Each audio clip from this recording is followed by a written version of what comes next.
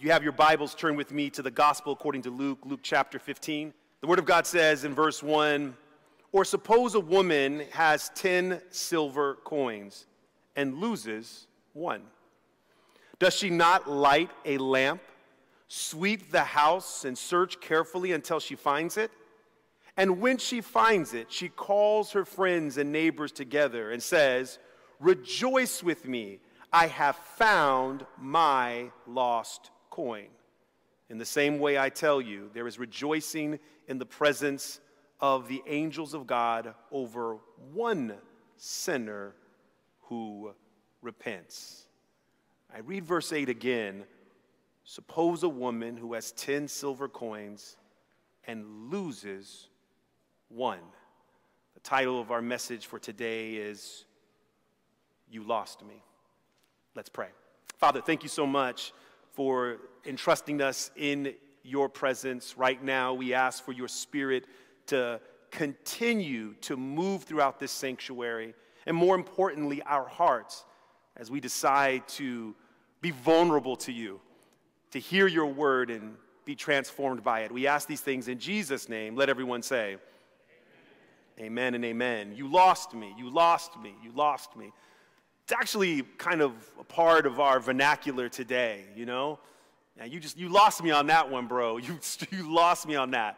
Sometimes they'll say it this way, you better miss me on that. You better miss me on that. This idea that God in this parable is being represented by the woman who lost a coin is a little bit unsettling. Now, can I highlight just for a hot second that this is one of just 4 parables where Jesus has a woman at the center of it? This is one of 4 parables in all of the Gospels where a woman is the main character. Except in this particular parable, a woman loses something. And God is represented by this woman in the parable, and she loses the coin. Now, last week we talked about the sheep that got lost, and we talked about how these sheep are a little bit mentally challenged, and how important it is for them to have a shepherd to lead them, right? Well, the sheep clearly loses its way, and the shepherd must go out and find it. But in this next parable, the coin has no choice. The coin has no ability to choose. The coin is not alive. The misplacement of the coin is squarely on the shoulders of the woman. Now, a week ago during our children's story, there was a lot of children that confessed about things that they lost and how they felt about those things that they lost. There were Nintendo Switches that were lost, right? There were toys that were lost, favorite trinkets that were lost, and we can think about some of the things in our lives that were lost. I remember as a child losing things, and I'm telling you, my heart was crushed. It was crushed. It was like someone had abandoned me. When there's a precious toy that you have, a precious possession that you have. Of course, many of you get older and you're more mature, and it's relationships where you might lose someone. You lose their love, you lose their affection, their adoration, and that feels like abandonment. Here in this story, the woman who represents God loses one of her coins, one of a 10 set. Now, we're not sure exactly what these 10 coins are supposed to be. Some have suggested it's a part of her wedding dowry, that this was like having a wedding ring. I know, old school Adventist, a wedding watch. Right? So this was very significant to her. This represented her fidelity, her commitment. This represented her love for her husband and his love for her. This is what was paid in order to even secure the right to be able to marry her. So it was of great value. Some would say it's not that profound, that it's simply money, and that she needs to make ends meet. And she could not afford to lose not even one coin. Some of y'all know what that's like. I know not everybody in this church, but I had a couple of times in my life where my mom, being a single parent, although we had a community, a village that helped raise us, aunts and uncles and grandparents, my father was a Vietnam veteran, and there was a time in his life that he was not able to be as present. And I remember there were times that the lights were not on and we used candles. There were times then we would have to heat up the water. We had electricity and we could heat up the water, but we didn't have gas. So we could heat up the water in a pot, an electric pot, and we would have to fill up the bathtub that way. And we had to reuse that water because Mom wasn't going to heat up that many buckets of water. And so there were those kind of situations where we were reliant on people's compassion and kindness to help get us through. There were those times when it was just beans and rice the entire week. So maybe this is what the woman's story was. This money was precious to her because this is the way that she was able to feed her children. But I don't want us to get past what is so absolutely critical in the details of this story. It starts off by letting us know that the woman lost the coin. It's her fault. Some would say she needs to be more careful. Some would say she needs to be more responsible. Some would say she needs to be more attentive. Some would say that she needs to value that which she has. But if the woman is to represent the Father, represent God in this parable, my question to you is this: how did God lose us? How did God lose us? In our scripture responsive reading today, we read in Psalms that God knew us before we were born, before we ever said a word, before the words were on our tongue, that he already knew, that he formed us in our mother's womb. Our days were foreordained. He saw them before they were ever lived. This idea of the foreknowledge of God has always been perplexing in the church, especially for those who actually have left the church because of this teaching. It is very difficult to embrace a God that you believe is all-loving, but allows the worst things to happen, knowing they're going to happen, and has you born into them anyway. Our daughter, who was a part of the foster care system, we brought her into our home when she was 16, told me straight up from the very beginning, I don't believe in God.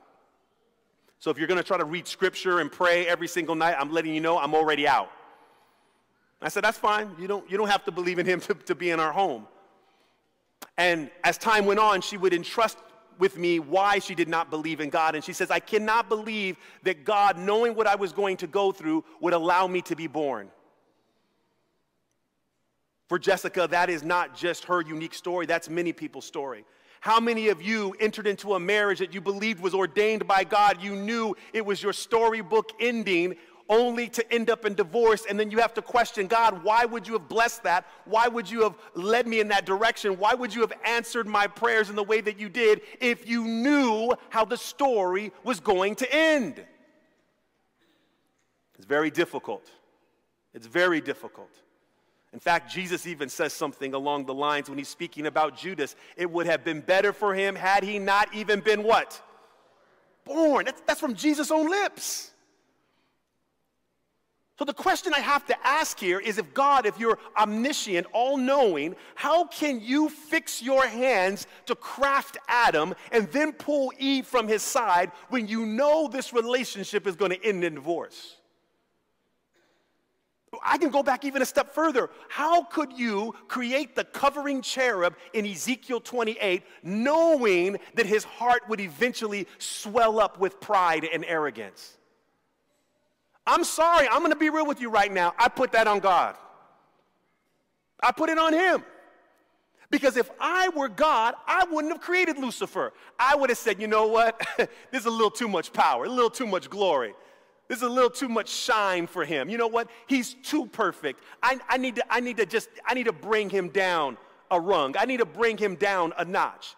You see, when you are, I'm in LA country, right? I'm in Laker country here. Derek Fisher never was tempted to think he could be Kobe Bryant. You know that, right?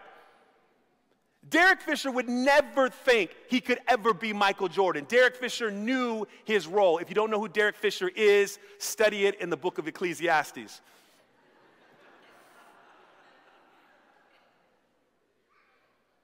Derek Fisher was a point guard on the Lakers. I mean, people didn't even think he should be drafted. He wasn't very skillful. He wasn't very athletic, but he was a smart player. He knew his role. He played his role to perfection and helped lead the Lakers to 3 championships.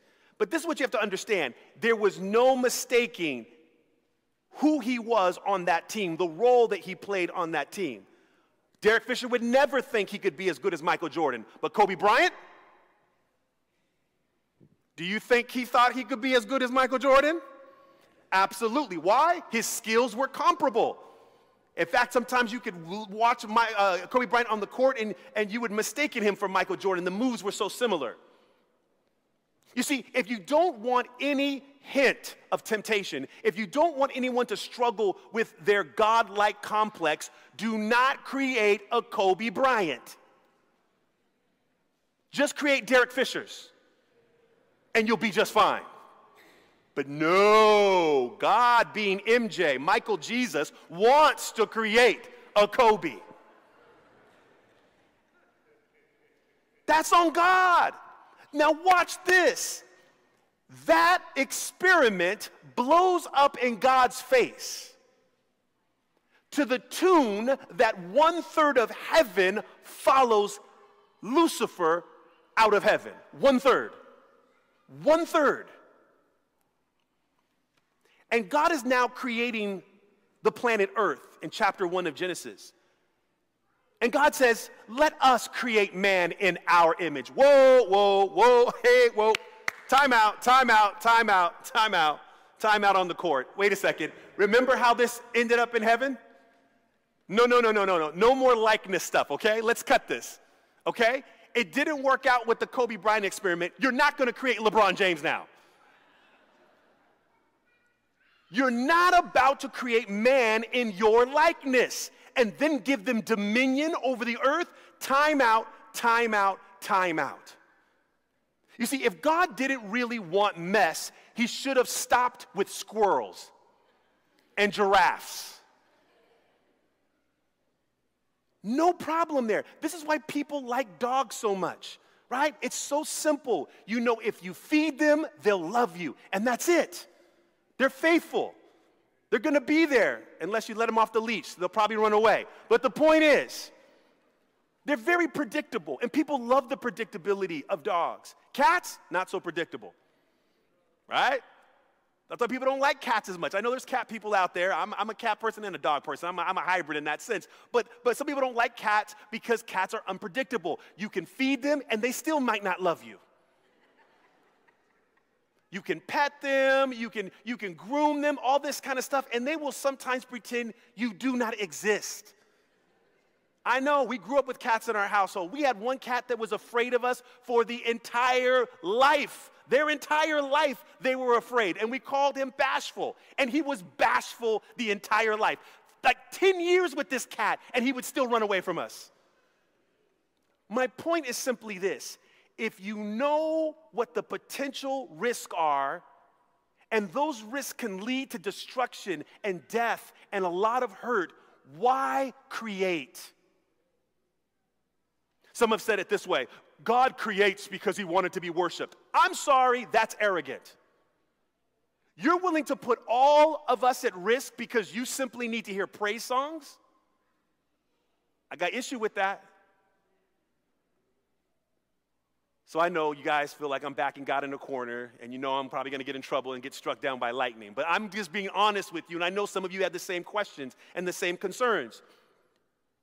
God, it seems like, sets us up for failure. Because if I asked you this question right now, when he puts the tree of knowledge of good and evil in the middle of the garden, did he think Adam and Eve were going to pass the test? Because of how you see God's foreknowledge, all of you are going to say, he knew they were going to fail. Then why is it a test? If you know I'm going to fail, why the test? Well, there's the universe that... No, see, stop it. I am not a pawn in your game. Don't play with my heart like that. Don't set me up for failure. In fact, when we had Nathan, we had all these protections in place so that he couldn't harm himself. There were outlets that were covered. Cupboards that were locked, and not even I could get into them. We were trying to protect him from harming himself, right? And you do the same thing. None of you are going to give your 6-year-old the keys to the car and say, I trust you, do not touch. You're not going to put them in certain situations of risk. So here is God allowing Adam and Eve to live in a wonderful garden, beautiful, and watch this, and the tree of knowledge of good and evil that they're not supposed to touch is not tucked away in the corner somewhere covered by cobwebs. No, it's in the middle of the garden right next to the beautiful tree of life.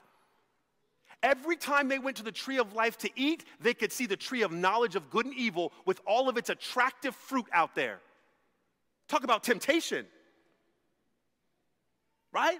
God doesn't even cover up the tree of knowledge of good and evil. He wants the attractive fruit to be seen. And here's what makes it worse. His opponent in heaven that walked out with 1/3 of his angels is now a tenant in the tree of knowledge of good and evil. Every time they went to the tree of life and ate, they could talk to their neighbor. Hey, neighbor, hey, how you guys doing? You look great. Eve, you're beautiful. You're beautiful, girl. They could talk to him. And I know it appears like the first time they had a conversation is what's recorded in Genesis 3, but I know, listen, if you know anything about the subtle, crafty enemy of ours, he don't just begin and end it with one conversation. He starts off slow. Little by little, increments, he starts to nudge you over to the left or to the right. And so he took his time. I imagine he got to know his neighbors quite well to the point that when he says, I'm going to keep it real with you. I used to live in heaven, but God is a hater. He's a hater.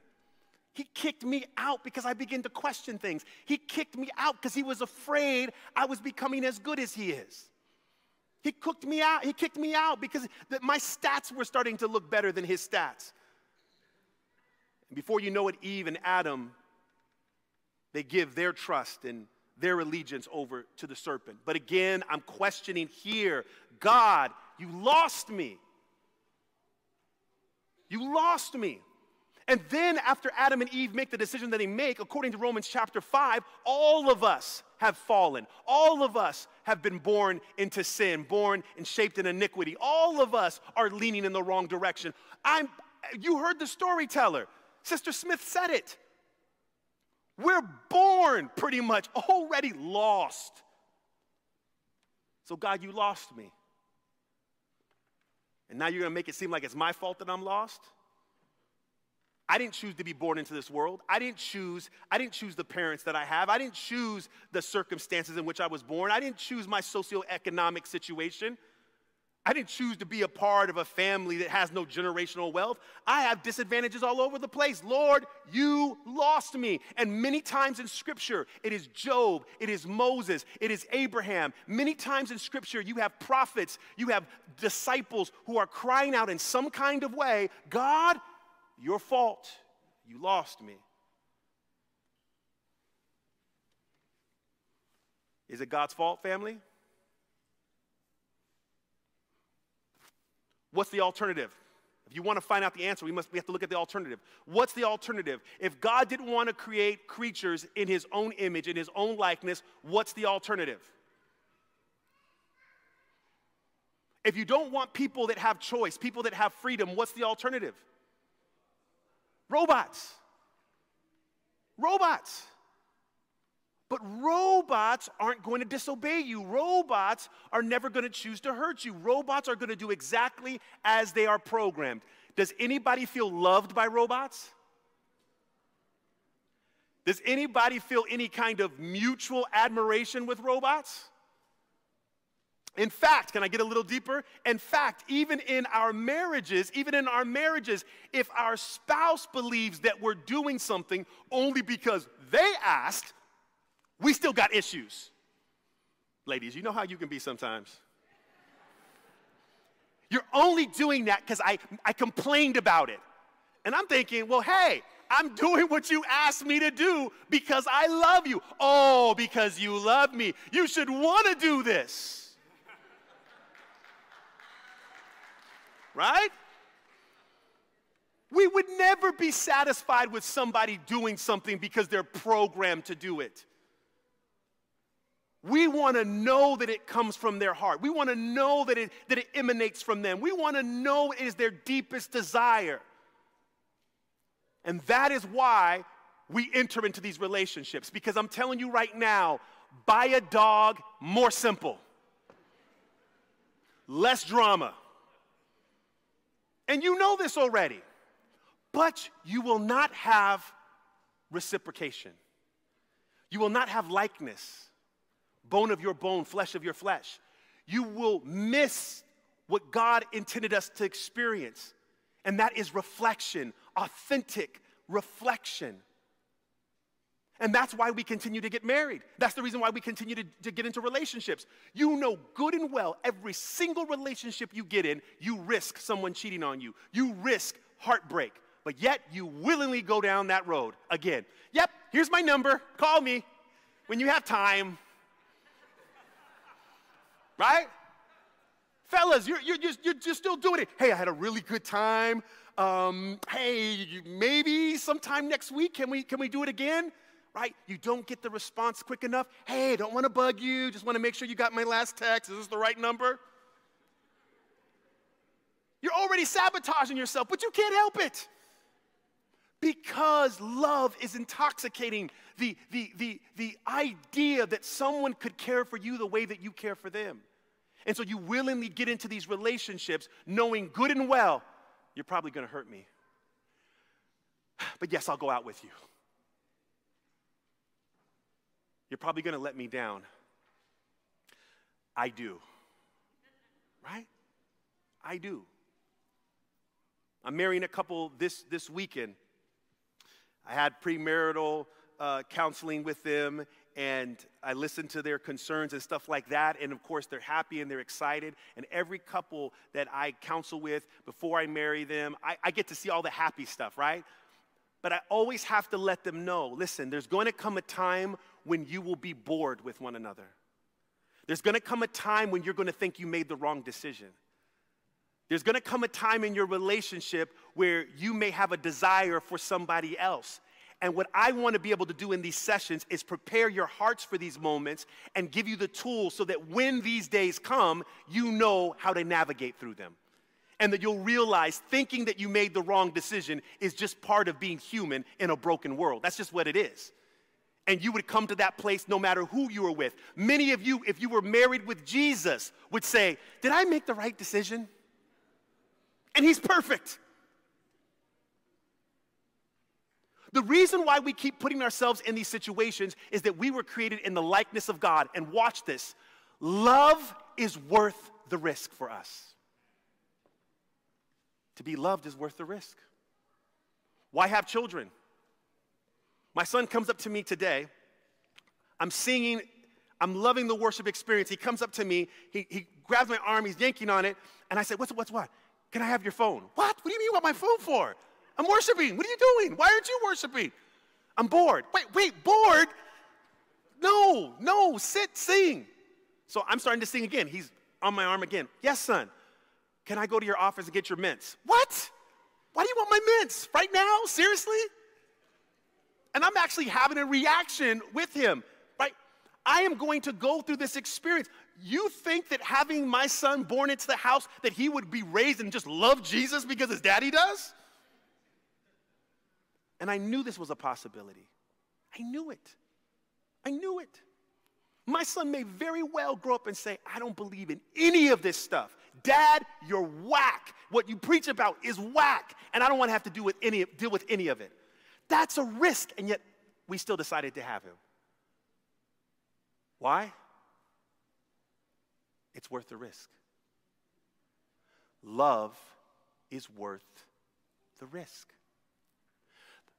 The idea that we could be with someone in our image and then together we could create somebody in our image is so powerful. We are compelled to do it. It is actually in our nature to do it. And when God is love, the Bible tells us God is love, and when God, who is love, creates, he creates an environment where love can exist. And the only environment where love can actually exist is an environment where there is true choice. If there is no choice, there is no love. Are you hearing me? If there is no choice, there is no love. In order for God to be love and for him to have a universe that is in love, right, a universe that can love, choice has to be present. Here's the problem. If you allow choice, you allow room for sin. So what should God do? Love is who he is. Love puts us at risk, but love is who God is. The question we have to ask ourselves is love worth it?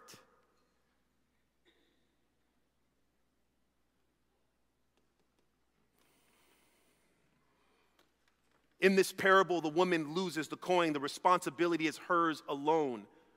But what you need to understand, when God created us, he created us knowing that he would take responsibility for the fall. That's why in Genesis chapter 3, when he tells Adam and Eve what's going to happen as a result of them making the choice that they made, he embeds in the prophetic message that there would be someone, a seed that would be sent that would crush the serpent's head. Even at the very beginning, when sin enters this world, God makes certain that they understand he's going to fix it. This woman takes responsibility for losing the coin, and the Bible says that she lights a lamp. She lights a lamp. The Bible tells us in Psalm 109 that God's word is a lamp unto our what? A lamp unto our feet. It lights our path. God's word has always been light. When we are lost, God sends his word in order for us to be found. His word is to light our places of darkness, our ignorance, our fears. This is why we stay in the word. It is to light up our situation so that we are aware, that we know what's going on. Can I get a little deeper than that? Not only is God's word a light until our feet, but God's word is Jesus Christ himself. According to John chapter 1, in the beginning was the Word, and the Word was with God, and the Word was God. And through the Word, all things were created. Verse 14 says, and this Word became flesh, and you know this Word. He is the light of all the earth, the light for all mankind. He is drawing us back to the Father. Jesus, the Word of God, Jesus, the Word that became flesh, Jesus is the light of the world. Somebody say amen on that one. And when God wants to light the lamp to find us, he doesn't just send us any old lamp. He sends us the best representation of who he is, according to Hebrews chapter 1. He sends us his only begotten son, John 3:16. Jesus, who is the perfect radiance, the perfect embodiment, the perfect representation of God. Jesus is the lamp. And when Jesus shows up on planet Earth, he begins to light everything up. God takes responsibility for losing us. Again, you can be upset that God would put us at such great risk in the first place. But if you're going to be upset with God, you need to be upset with yourself, because you do the same thing. You still keep falling in love. You still keep getting married. You still keep having children. You still think it's worth the risk. You are still, like it or not, like God. And like God, you also will take responsibility. When your children are hurting, you put in the work and you do whatever it takes to find them, to reach their hearts, to mend their wounds. At least you ought to. Jesus is reasoning with them. He's rationalizing with them. He's letting the people that he's speaking to, the audience that's upset that he's working with outcasts and ministering to tax collectors, he's reasoning with them of the lowest common denominator. He says, man, wouldn't even a woman among you do this? This is basic stuff. Wouldn't a shepherd who loses one sheep go find that one lost sheep? What Christ is acknowledging, that this is also in our DNA, family. It is in our DNA. Now watch this, watch this. As God has taken responsibility for losing us, understanding our perspective, right, of losing us, we ought to also take responsibility for losing folk in the church. Parents, I know this is going to hurt you, but some of your kids, some of your grandkids who aren't here, it's not just because television was so intoxicating. Sometimes you simply just misrepresented God. And they didn't want to have anything to do with him. Because if you were anything like he was, they didn't want any part of it. And I know that hurts your feelings, but that is a serious responsibility that all of us have. As Christ is the light for the whole world, we are also called to be lights. Didn't he say that? Let your light so shine. Don't hide it under, I used to always say, hide it under a bush. Oh no, but it's a bushel, right?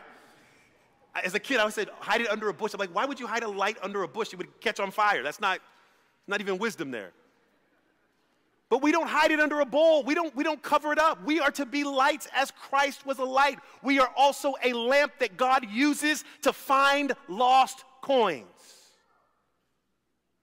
It's my responsibility to connect with my son. It's my responsibility to make sure that he can engage in a way that's relevant to him. It's not his responsibility to work through all of the boredom. Sometimes we need to do a better job in how we communicate.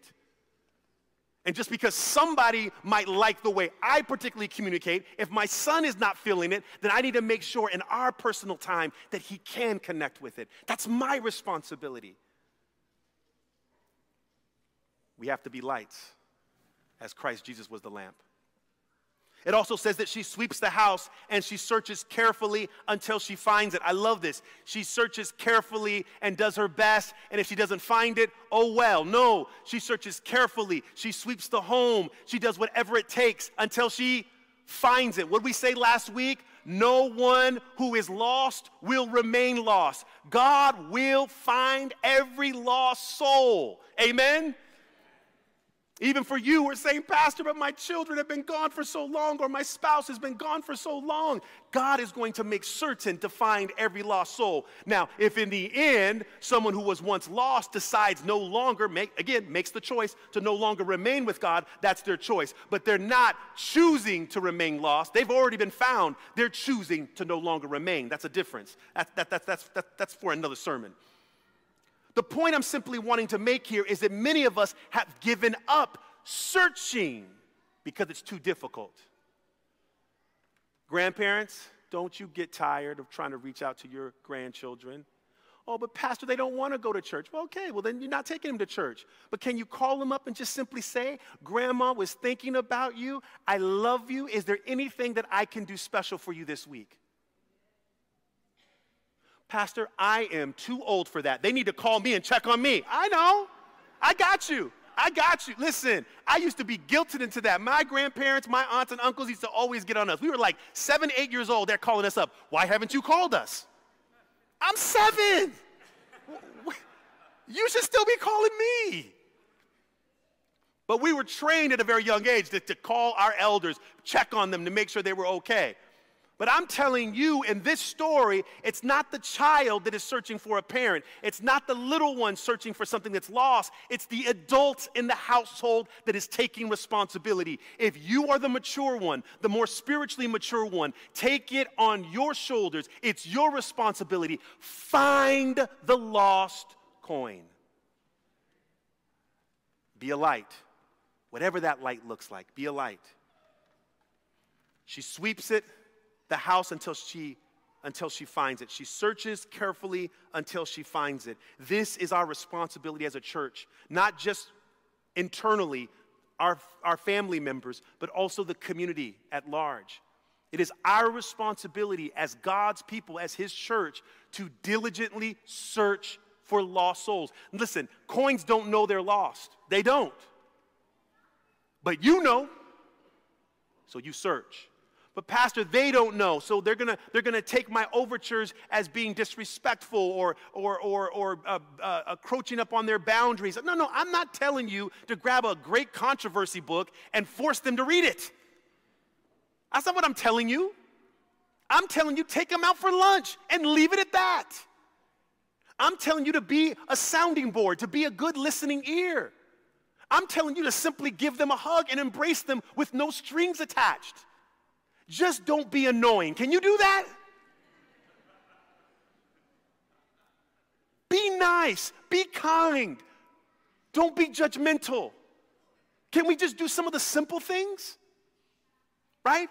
I had a reaction to my son this morning. I had a reaction that just came upon me. I was almost old school. I almost wanted to say, boy, you're going to sit, you're going to be bored, because I used to be bored, and you're going to be bored too.